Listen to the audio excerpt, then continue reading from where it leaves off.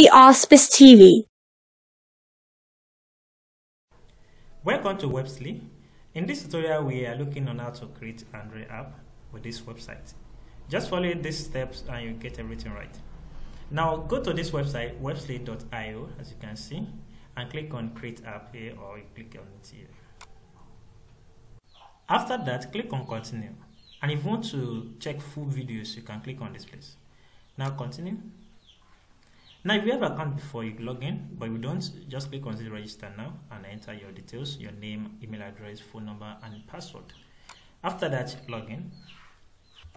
Okay, I've successfully logged in with my account, but you can see my website, in my apps, there is nothing here, so we need to create app now.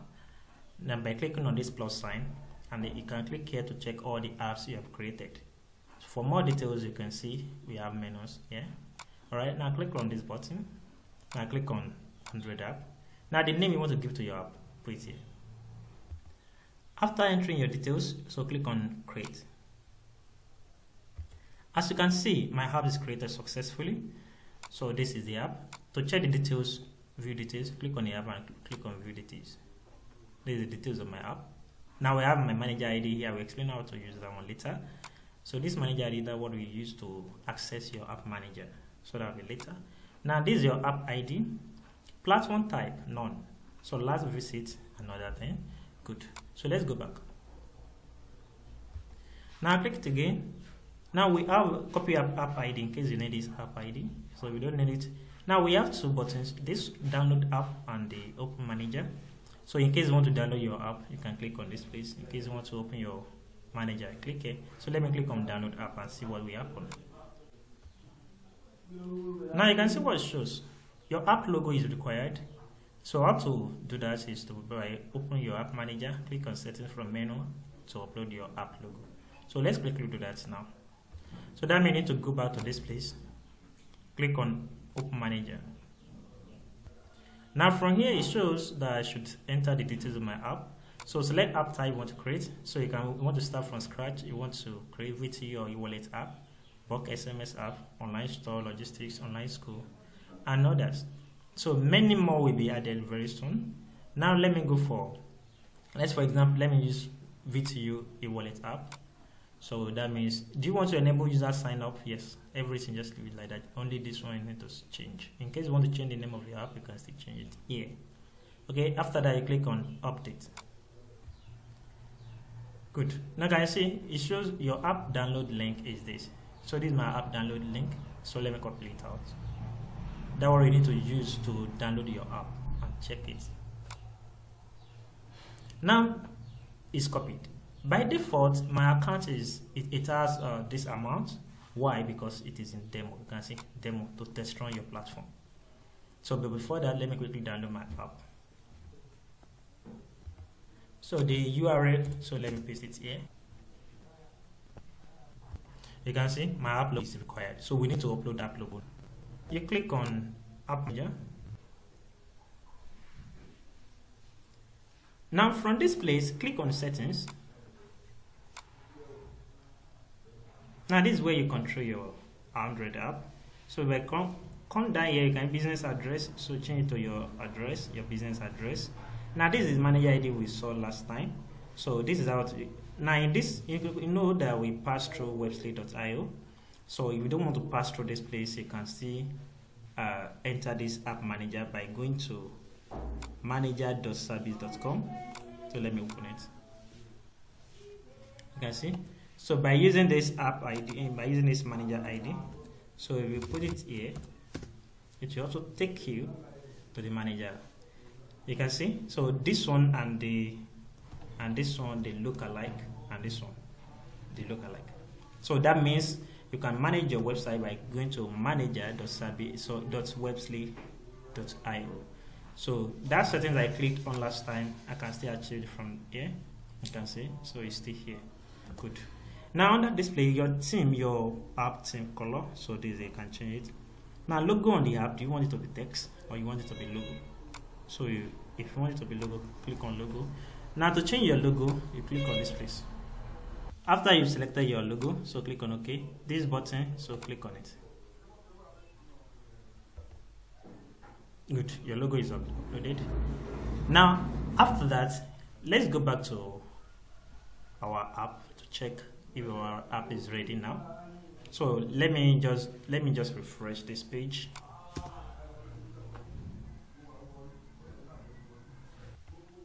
Continue. You can see the logo is here. Good. Now let me download my app and see what's going on now. Now at first you see your app like this is in pending. Now you can see your Android app is in pending, so it will be ready when you finish setting up your app. So install app tester to continue your app development pending the time your real app will be ready in less than 24 hours. So that means your app is in development mode, but it's waiting for you to complete your setup. So after you have completed your setting up, you'll be able to see your real app. But pending the time you are done, because the setting up may take much, it may take like 2 hours, depending. So it may take more hours. Now, pending the time you are waiting, so you can install this app. So this app will look exactly like your app. So when you are done setting up your app, if you come back to this download app place, you'll be able to see your real app, and you'll be able to see option to upload it to Play Store. But pending that time, let us install this app tester that we are going to use to test run our app. Now I've installed it on my PC, so this is the app. So if you have Android phone, you install it on Android phone. So let me click on it.